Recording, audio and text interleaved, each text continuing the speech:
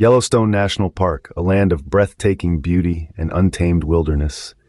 But beneath its tranquil surface lies a hidden danger that has captured the imagination of scientists and the public alike: the Yellowstone supervolcano. A supervolcano is a type of volcano capable of producing an eruption with an ejecta volume greater than 1,000 cubic kilometers, 240 cubic miles. These eruptions are rare but incredibly powerful, with the potential to cause widespread devastation on a global scale.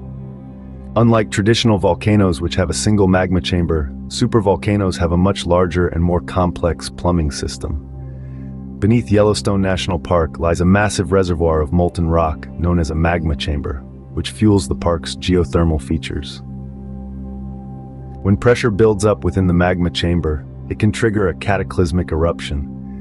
During such an event, vast quantities of volcanic ash, gas, and lava are expelled into the atmosphere, blanketing the surrounding area and causing widespread destruction. The immediate effects of a supervolcano eruption would be felt across the entire continent, with a thick blanket of ash covering hundreds of miles and plunging much of the United States into darkness. In addition to the immediate devastation, a supervolcano eruption could have long-term consequences for the global climate. The release of sulfur dioxide and other gases into the atmosphere could trigger a volcanic winter, leading to cooler temperatures and disruption of agricultural cycles worldwide. The eruption of the Yellowstone supervolcano would have profound effects on everyday life for Americans.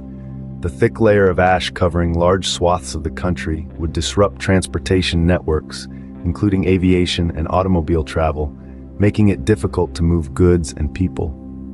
The eruption would also devastate agricultural regions, with crops destroyed by ashfall and reduced sunlight, leading to crop failures and food shortages. The disruption of food supplies could lead to widespread hunger and social unrest.